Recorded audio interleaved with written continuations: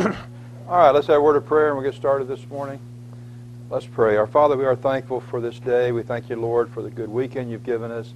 Thank you, Father, for the services yesterday and all the good preaching. And thank you, Lord, for the souls that were saved over the weekend. We pray your blessings now upon the start of this new week. Father, may we seek you this morning and put you first in all matters of our lives. And Father, I pray that you'll bless this morning in all of our classes, beginning with this one. We pray, Lord, that you'll direct our thoughts this morning as we study the Scripture. Father, help us to focus on what we need to accomplish here today. Father, we thank you for your love and mercy for us. In Jesus' name we pray. Amen. All right. Let me remind you as we get back to our schedule this week, your memory work assignment for Wednesday, that'll be next time we meet together, will be week number 9 on your list. Again, a couple of familiar verses, I would think, Matthew 6:33 and also Hebrews chapter 7 and verse 25. So be ready to go with that first thing on Wednesday. And according to the calendar, if I figured it right, we've got, of course, this week, and then we're on spring break next week. And a week following that, of course, is Soul Winning Marathon Week. So when we get back, we'll be, of course, into April.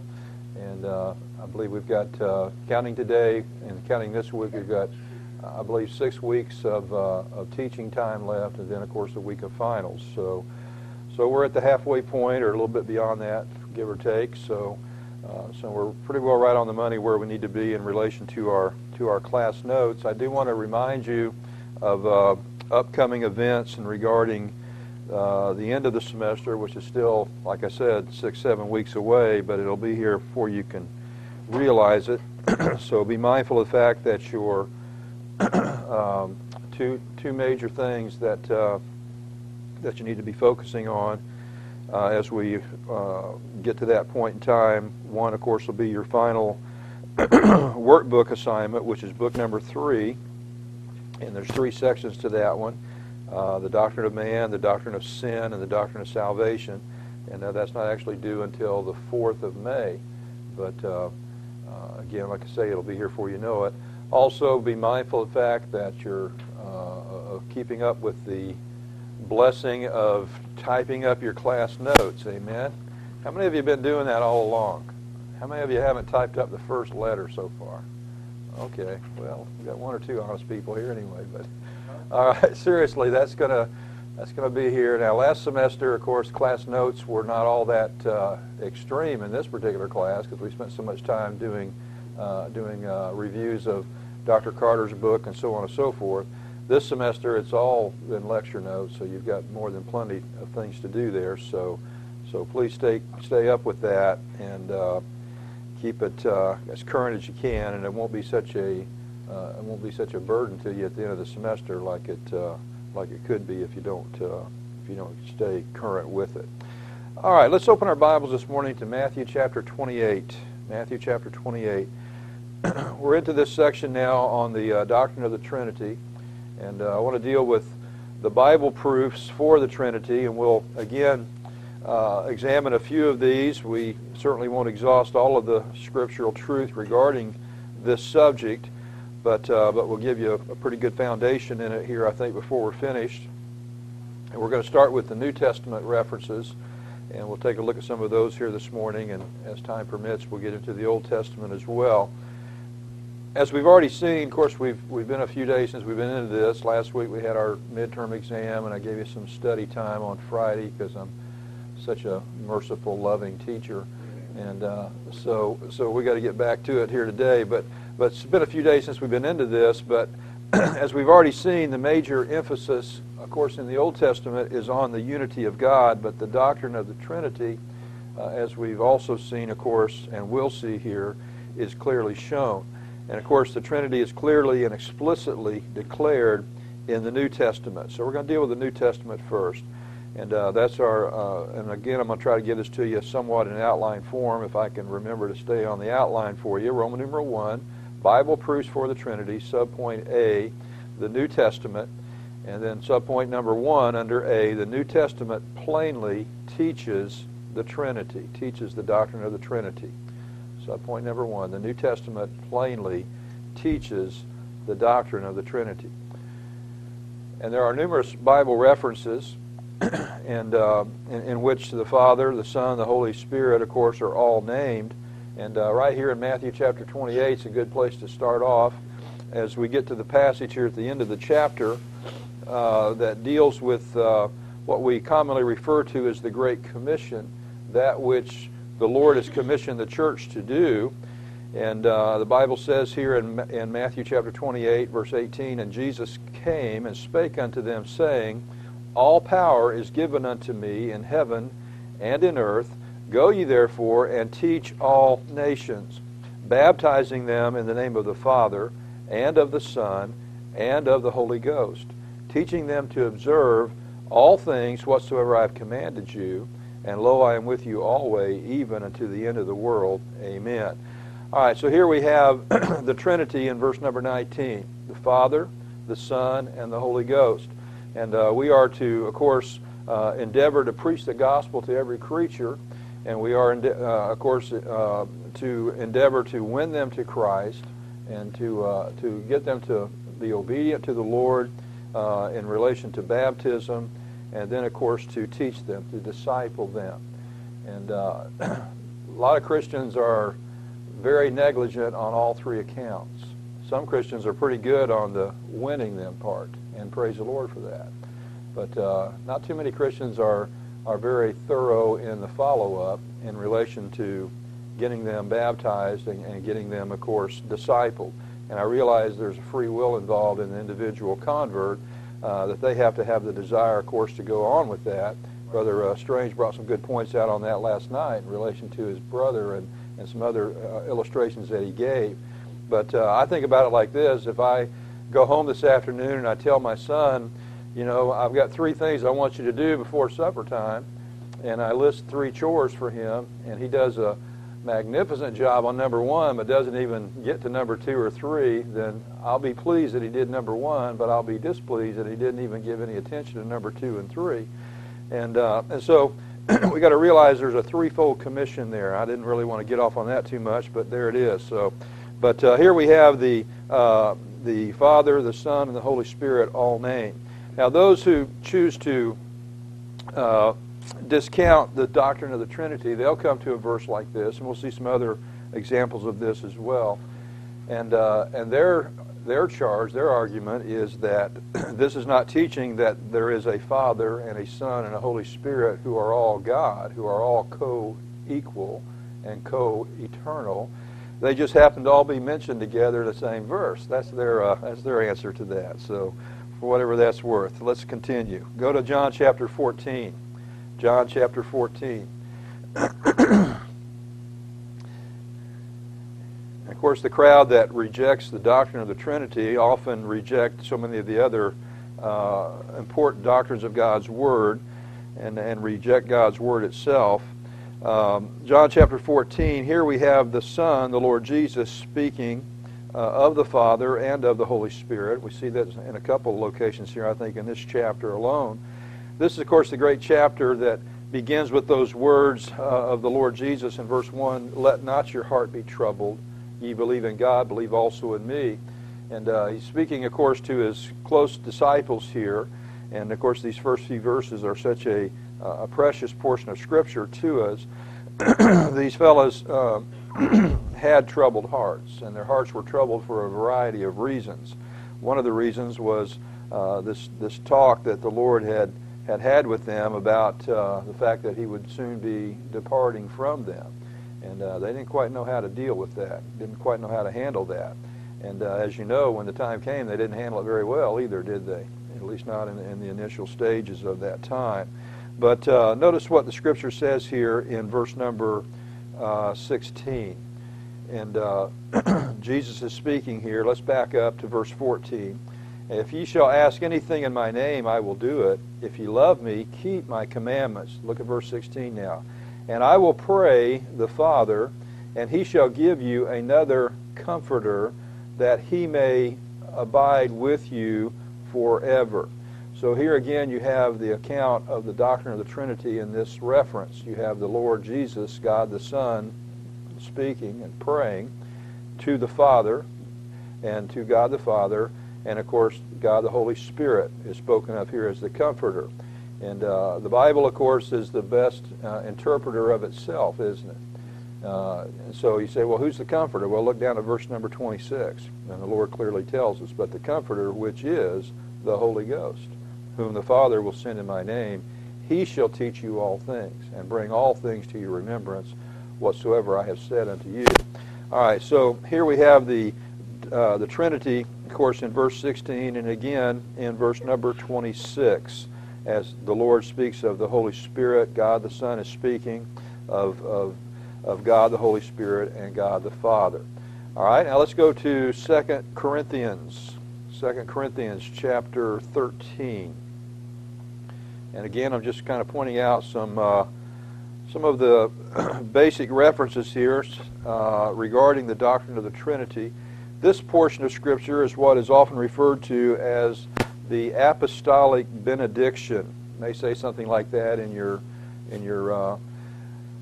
reference notes there, if you have a study Bible, perhaps. But notice what what Paul says here as he closes out this second letter to the church of Corinth. Here in the very end of the book, in the last verse of chapter 13, we'll pick it up here in verse about number 11. He says, "Finally, brethren, farewell, be perfect, be of good comfort." In this book of Corinthians here, of course, and 2 Corinthians in particular, several times Paul has referred to God as the God of all comfort. And he says to them, as he closes out this letter, "Be perfect, be of good comfort, be of one mind, live in peace, and the God of love and peace shall be with you. Greet one another with an holy kiss. All the saints salute you." Now look at verse 14. "The grace of the Lord Jesus Christ," that's in reference to God the Son, "and the love of God," in reference to God the Father, "and the communion of the Holy Ghost," God the Holy Spirit, "be with you all. Amen." All right, so 2 Corinthians chapter 13, verse 14. Again, what often is referred to as the apostolic benediction. You have all three, Father, Son, and Holy Spirit, of course, here in this same account. Go with me to Ephesians chapter 4. Ephesians chapter 4. Again, I'm just kind of pointing out some of the references here that deal with the doctrine of the Trinity. Ephesians chapter 4, and the reference will be verses 4 through 6. Ephesians chapter 4, verses 4 through 6. Again, a familiar portion of Scripture, I would think, to you in this portion that talks about the one Lord, the one faith, the one baptism, and so forth. Ephesians chapter 4, verse number 4, Paul says, "There is one body and one Spirit, even as ye are called in one hope of your calling. One Lord, one faith, one baptism, one God and Father of all, who is above all and through all and in you all." All right, so again we have reference to the Lord, the Father, the Son, and the Holy Spirit. Now let's go to 1 John, 1 John chapter 5. Now this is one that I will require you to know from memory on your next test. We're going to do one more test, and then before we get to our final at the end of the semester, we'll do a test over this material on the doctrine of the Trinity in itself. So that'll be coming up after we get back from the break and Soul Winning Marathon and so forth, somewhere along in there. But this reference, 1 John chapter 5, verse 7, I want to talk about it for a little bit, and I want you to put it into your notes as what I will simply call the classic verse on the Trinity, the classic verse on the doctrine of the Trinity. Because it spells it out in no question, no shadow of a doubt whatsoever. That's why the devil hates it so much. That's why many of your modern Bibles do not even have this verse in them. Some interesting thoughts on that. Some of the so-called experts say, this verse doesn't belong in our Bible. Well, I don't know about you, but it's right there in mine. Amen? That's good enough for me. And but the idea is this, that many of the modern Bibles, modern perverted Bibles, say that this portion of Scripture were not in some of the oldest and so-called better manuscripts that they've studied. Now, we've had that discussion last semester. And why were those manuscripts the best manuscripts in terms of being in the best shapes? Because God's people had rejected them and discarded them as the heresy that they were. It's very interesting, and there's a little pamphlet that Dr. Stringer produced. He did several of these on a lot of different subjects. I don't know if they're still available in our bookstore or not, but they can become available. We just did St. Patrick's Day weekend, and Dr. Stringer wrote an excellent article regarding that business and who Patrick, so-called St. Patrick, really truly was. And of course, it's a great distortion of what he celebrated as today as to who he really was. If you ever get a chance to pick that up and read it, you'll find out a lot of good information, find out a lot about truth about a lot of different subjects that he has dealt with. But he wrote one pamphlet, one little article that was entitled In Defense of 1 John 5:7. And of course it gives the manuscript evidence and all that kind of stuff that Dr. Stringer deals with regarding why that verse is in our Bible, and why it certainly should be in our Bible, and why God has preserved it in His eternal Word, and why there's been such an attack upon it, of course, from the Bible-rejecting crowd. And he told us one day, perhaps in chapel, I don't remember now, a few years ago, that he was preaching at a church in the area here, over toward Tampa, I believe, over in that general vicinity.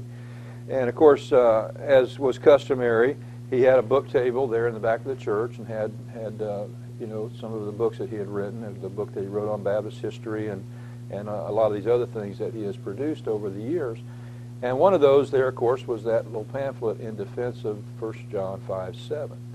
And he says there were a number of students, college students, that attended that particular church that he was preaching at that day, who were students at a Christian college in the area over that direction. And he said that several of them, they certainly didn't disagree with him, but they mentioned to him, there's not a single staff member, faculty member at the college I go to that believes that believes 1 John 5:7 ought to be in our Bible. And I'm sure Dr. Stringer was kind. I don't know how kind I would have been. I'd have said, well, I think it's time to be hunting another Christian college then. What do you think?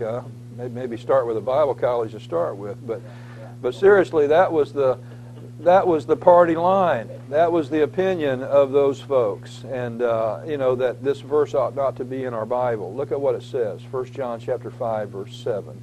Go ahead and write it out in your notes. As I said, I'm going to require you to have this down from memory come test time anyway. I don't know if it's on your memory verse list, but it'll be on the test list. Amen. For there are three that bear record in heaven, the Father, the Word, and the Holy Ghost, and these three are one. The Bible goes on and says in verse 8, and there are three that bear witness in earth, the Spirit and the water and the blood, and these three agree in one. If we receive the witness of men, the witness of God is greater. For this is the witness of God which he hath testified of his Son. All right, focus primarily on that 7th verse. For there are three that bear witness in earth. Verse 7. For there are three that bear record in heaven, the Father, the Word, and the Holy Ghost, and these three are one. All right, so here we have reference, of course, certainly to God the Father, the Word, speaking of the Lord Jesus, and the Holy Ghost, and these three are one. All right, so nail that down, put a star beside it, 1 John 5:7. I will ask you a couple questions about that come test time, I'm sure. I'll ask you what is the classic verse on the Trinity, and then I'll ask you to quote it as well. Now, there's one other thing I want to mention here, well, more than one thing, but another thing I want to mention to you in this discussion is this question: what are three events, put this down, and I want you to know all three of these, again, come test time. What are three events in the life of Christ? What are three events in the life of Christ that portray the Trinity? Three events in the life of Christ that portray the Trinity. What are three individual times that we see in the Scripture, Father, Son, and Holy Spirit, all in the same account, in actual events that took place in the earthly life of the Lord Jesus Christ. Well, what comes to mind? Okay. Baptism's first on my list as well. Each of the Gospels refer to this account. And so there are 4 parallel passages regarding the baptism of Christ. Let me give you the references here if you want to put them down. And we'll just talk about them. I think we're familiar enough with them that we don't need to turn to each one. But each of the Gospels refer to the baptism of Christ. Matthew, in Matthew chapter 3, and I'll just kind of give you the verses here. Matthew 3, verse 16 and 17. Matthew chapter 3, verses 16 and 17. Also in Mark's Gospel, Mark chapter 1, verses 9 through 11. Mark chapter 1, verses 9 through 11. In the Gospel of Luke, Luke chapter 3, verses 21 and 22. Luke chapter 3, verses 21 and 22. And then in the Gospel of John, John chapter 1, verse 32 through 34. John chapter 1, verses 32 through 34. And so in each of those accounts, of course, as you go back and read through them, it's very clear that you have God the Father speaking from heaven. You have the Lord Jesus, the Son of God, God the Son, being baptized in the Jordan River by John the Baptist, and of course the Holy Spirit descending like a dove from heaven. Now again, as I said a little while ago, and I'll bring it back around and reemphasize it once again, the Bible-rejecting crowd point to these same verses and claim that they in no way prove the deity of Christ or the deity of the Holy Spirit, only that they all three happen to be mentioned together in the same verse. Well, the truth of the Scripture, of course, is that there is a Father who is God, amen? There is a Son who is God, and there is a Holy Spirit who is God. Now let's insert this before we get to the other 2 accounts in the life of Christ that I want you to put down. But and I want you to turn to these. The Bible is very clear that there is a Father who is God. Romans, and I'll just give you a short list here on verses, but start with that statement. There is a Father who is God. Romans chapter 1, verse 7. Now again, I want you to get this down because come test time, I'm going to ask you to give me this information again with the reference. And so get the reference and the statement. First statement, there is a Father, underline the word Father. There is a Father who is God. Romans chapter 1, verse 7. Romans chapter 1, verse 7. Of course, there's many, many verses that speak of God the Father, but here's one. Paul says in Romans 1:7, to all that be in Rome, beloved of God, called to be saints, grace to you and peace from God our Father. Peace from God our Father and the Lord Jesus Christ. All right, again, like I said, you'll find many references in the Scripture that speak of God the Father. All right, secondly, there is a Son who is God. Underline the word Son. There is a Son who is God. And here we'll go to Hebrews chapter 1 and verse number 8. Hebrews chapter 1 and verse number 8. There is a Son who is God.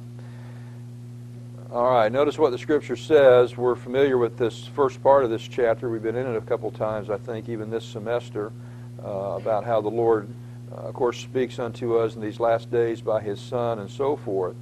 And the whole passage, of course, is revolving around the Lord Jesus Himself, the deity of Christ. And the Scripture says, and let's back up to verse, about verse number 5. For unto which of the angels said He at any time, Thou art my Son? God the Father doing the speaking here.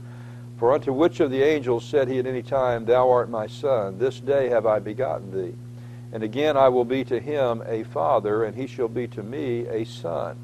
And again, when He bringeth in the first begotten into the world, He saith, And let all the angels of God worship Him. And of the angels He saith, Who maketh His angels spirits, and His ministers a flame of fire. Now, let's get to verse number 8 and listen carefully. But unto the Son, now remember, who's speaking? God the Father is speaking. But unto the Son He saith, Thy throne, O God, is forever and ever. A scepter of righteousness is the scepter of thy kingdom. So here we have God the Father speaking of the Son and calling him God. But unto the Son he saith, thy throne, O God, is forever and ever. All right, so there's just one representative verse, at Hebrews 1:8. There is a Son who is God. All right, thirdly, there is a Holy Spirit who is God. There is a Holy Spirit who is God. Now, if I ask you to give that to me from Scripture, is there a particular episode in Scripture that comes to mind that you would turn to in relation to that particular thought? A little early in the morning to be thinking so deeply, I know. All right, let's go to Acts chapter 5. Acts chapter 5. This is the episode, of course, of Ananias and Sapphira. Remember how that God killed them because they lied to him. They lied to the Holy Spirit. They lied to God. All right, that's what we're going to find here in this portion. Acts chapter 5, verses 3 and 4. There is a Holy Spirit who is God. This is an interesting account in the Scripture of these two individuals who, of course, the Lord struck down dead right here in the temple, in the church that day. The Scripture says in Acts chapter 5, verse 1, but a certain man named Ananias and Sapphira his wife sold a possession and kept back part of the price, his wife also being privy to it, and brought a certain part and laid it at the apostles' feet. Now, I perhaps told you about the teacher I had when I was in high school in my senior year, who I had in a particular class, and there was a lot of different discussion. I think I told you about the guy that stood up and quoted the Ten Commandments to him. Did we have that discussion? Okay, I get classes mixed up, but anyway. Same class.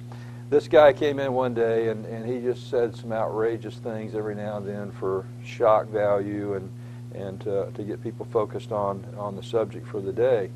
But for being a so-called devout Catholic, he had some pretty outrageous views.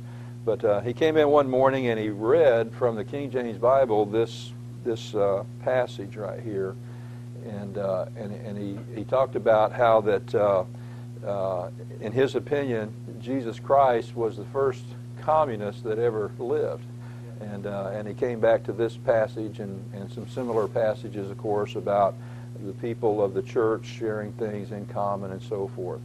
And of course, that was back in the day. Like I said, it's been a long time ago, before most of you, if not all of you, were even born. But when I graduated high school, but that was the time of the hippie revolution and all that kind of stuff. Now, by the time I graduated high school, they still made the guys cut their hair. I mean, the hair code at the public high school I went to was just as strict as at any Christian school, any good Christian school. It makes the guys get their hair cut and look like guys.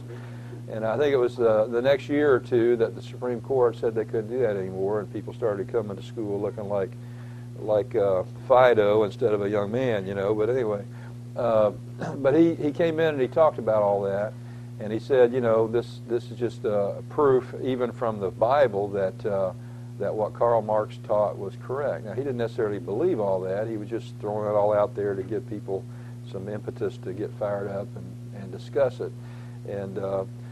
And so, of course, the defense from the Scripture to that, which was discussed that day by other young people in the classroom as well as myself, is that you know, the communists don't believe in private ownership, do they? And they believe the state owns everything. And so, if that was truly the case, these people wouldn't have owned something that they could have sold. The state would have already owned it, you know. And so, you know, sometimes you have to kind of look beyond the obvious when people come up with some of that stupid nonsense like that. But look, if you will, here as we get back on task here. The portion is talking about the Holy Spirit, who is God. It says, a certain man named Ananias and Sapphira, with Sapphira his wife, sold a possession and kept back part of the price, his wife also being privy to it, and brought a certain part and laid it at the apostles' feet. But Peter said, Ananias, why hath Satan filled thine heart to lie to the Holy Ghost and to keep back part of the price of the land? Whilst it remained, was it not thine own? And after it was sold, was it not in thine own power?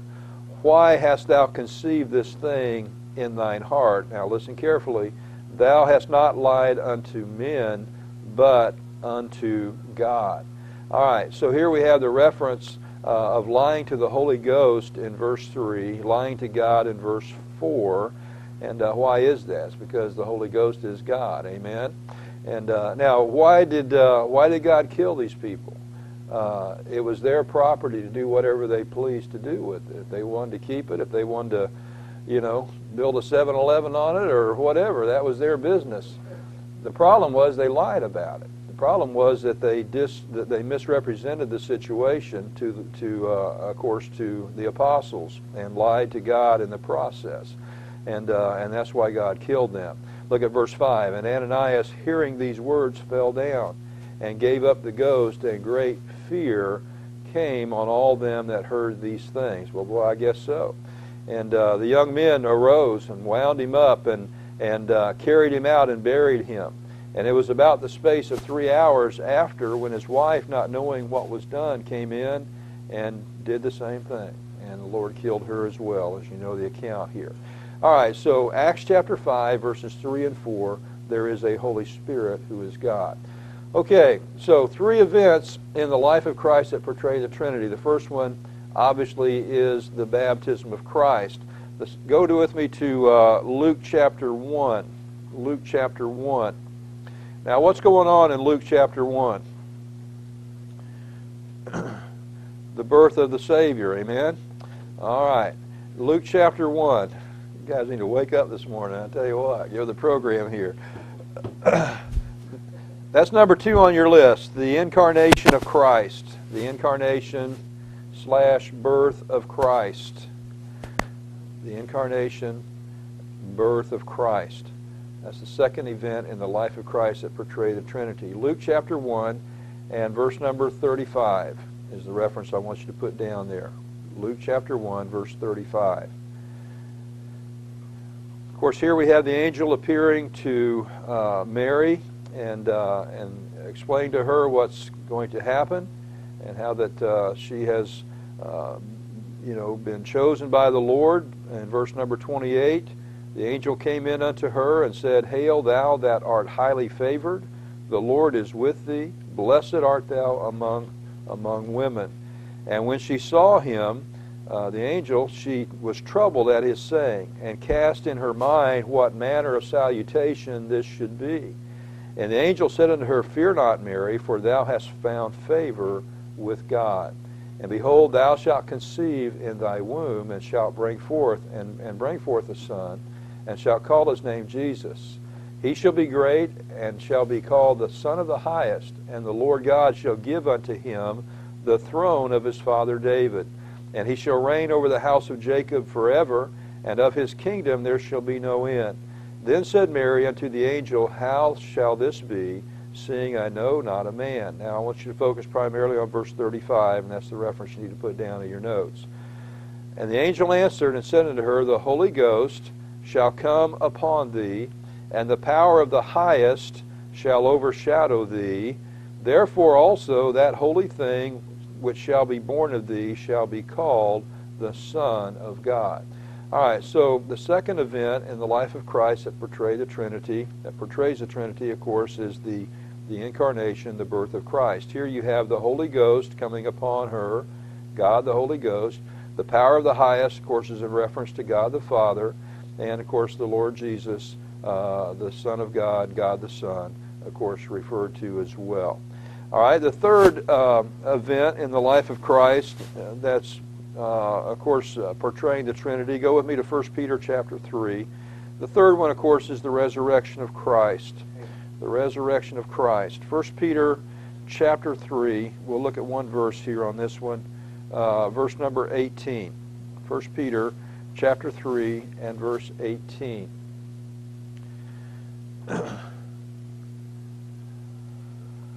And again, this is probably a familiar verse to you, I would think.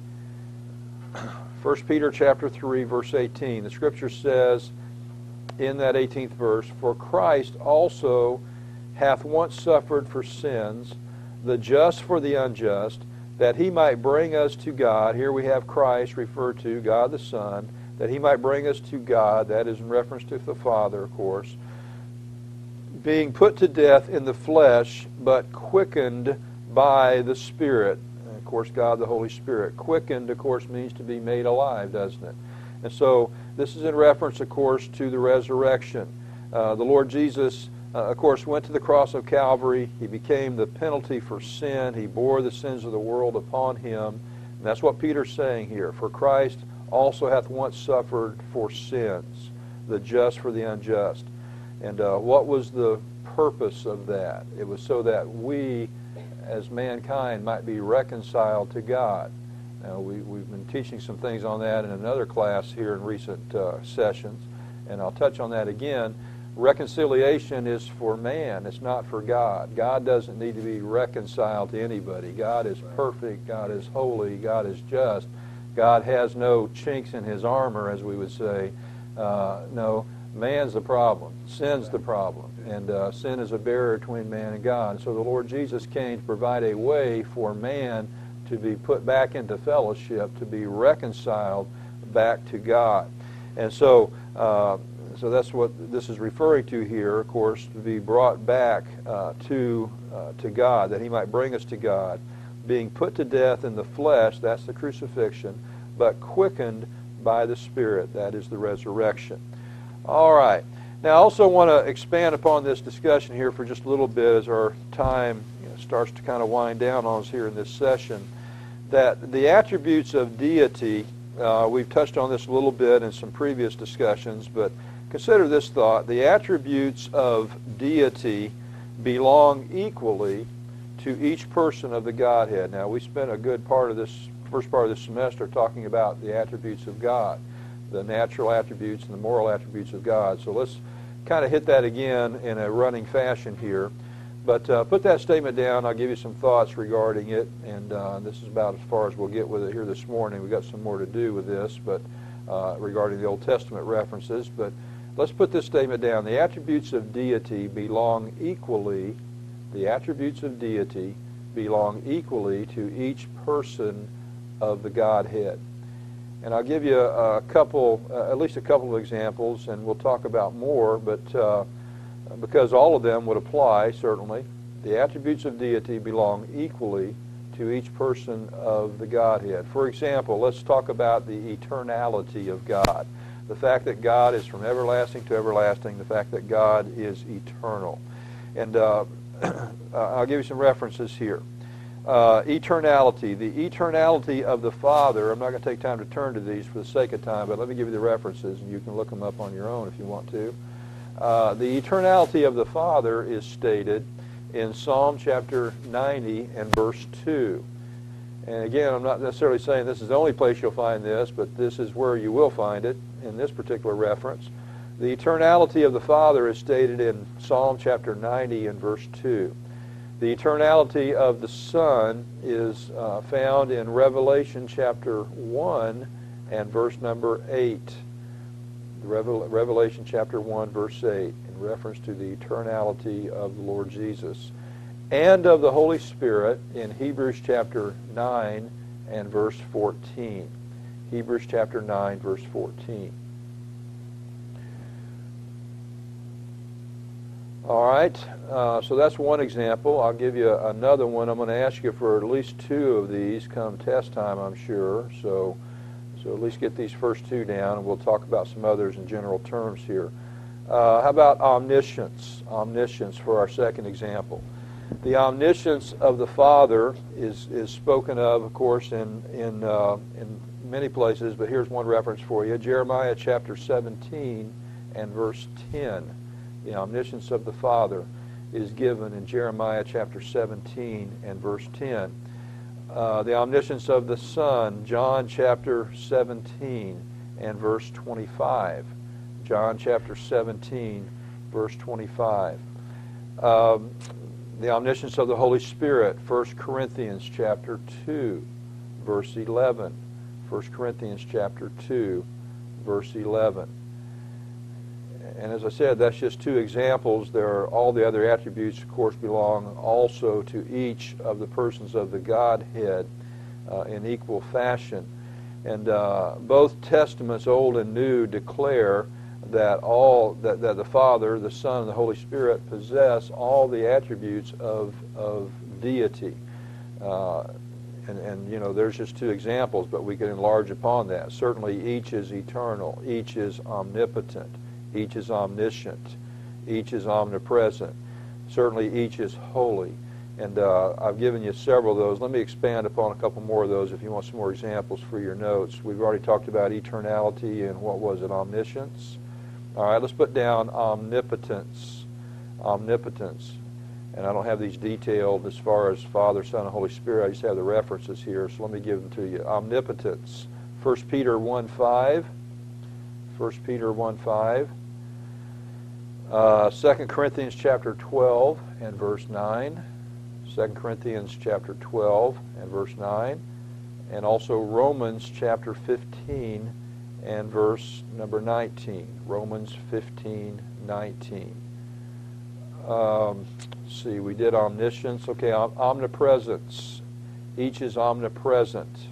And I'll give you some references on that one. Jeremiah chapter 23, verse 24. Jeremiah 23:24.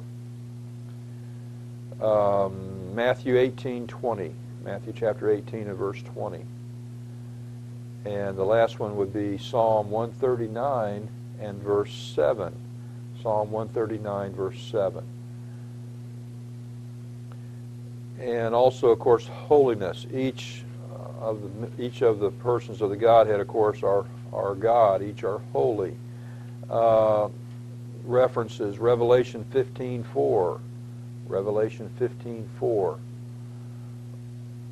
Also Acts chapter 1 verse 5. Acts chapter 1 verse 5. And the third one also from the book of Acts, Acts chapter 3 and verse 14. Acts chapter 3 and verse 14. So again, just a summary statement there on that thought that the other attributes, all the attributes belong to each of the persons of the Godhead, because each person of the Trinity is co-equal with each other. All right, that brings me to the Old Testament passages now, and this would be subpoint B in your outline if you're keeping it in that way. The Old Testament teaches that God is one. Put this statement down.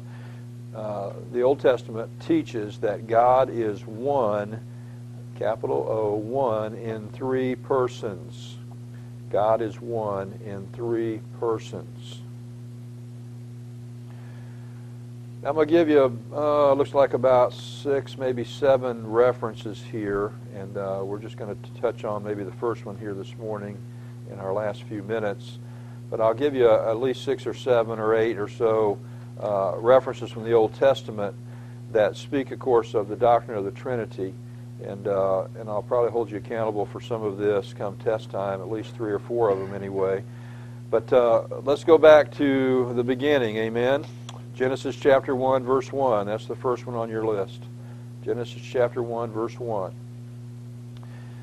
And we probably dealt with this thought before, perhaps in this class and certainly some other classes. In the beginning, God created the heaven and the earth.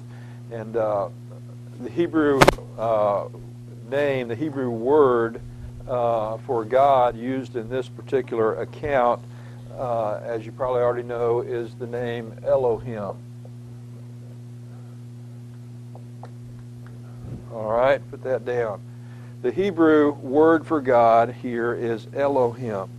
This is, in fact, let me give you several things to write down here, and this is about what we're going to have to wind up with here this morning. All right, starting with number 1, Genesis 1:1. The Hebrew word for God is Elohim.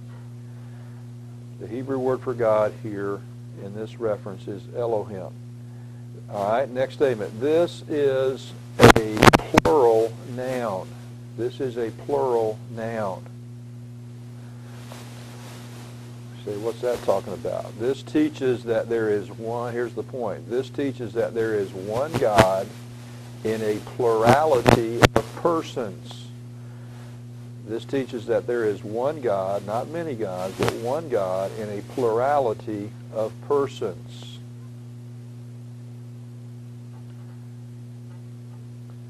This teaches that there is one God in a plurality of persons. All right, the last part of the statement is this. Elohim, as used in reference to the one true God, Elohim, as used in reference to the one true God, does not mean gods, plural gods, does not mean gods, but refers to God in his threefold being. Elohim, as used in reference to the one true God, does not mean gods, but refers to God in his threefold being. Elohim, as used in reference to the one true God, does not mean gods, but refers to God in his threefold being. All right, we got time for the second one. Number 2 on your list, right here in the same chapter, verse number 26. Genesis chapter 1, verse 26.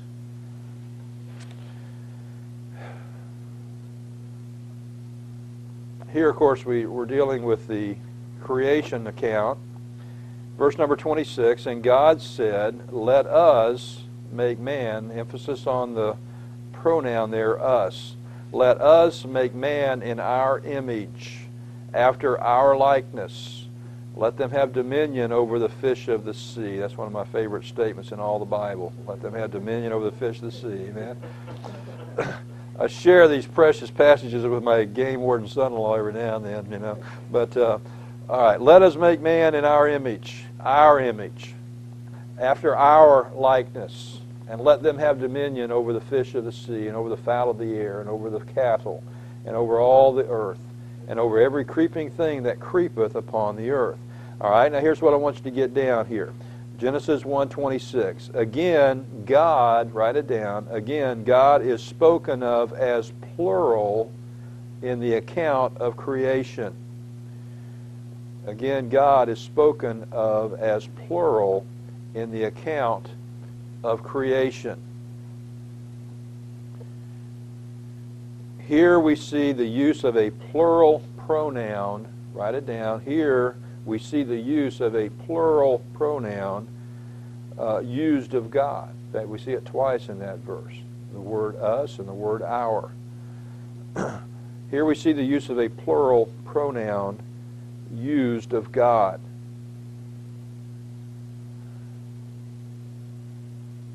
God said, let us. Who's he talking to? It's God the Father, God the Son, and God the Holy Spirit. That's who he's talking to. Now, some folks would say, well, he's talking to the angels. Well, the angels weren't made in God's image. Man was. Amen? And after our likeness, the Scripture says. Now, we're going to detail a number of other verses. I'm going to have to stop right there for the sake of time. But we're going to find the use of plural pronouns in reference to God in other places as well as we continue this discussion. We'll cut it off there. Wednesday, right after our memory work, we'll jump back into this and continue our thoughts here concerning the doctrine of the Trinity. All right, thank you. You are dismissed.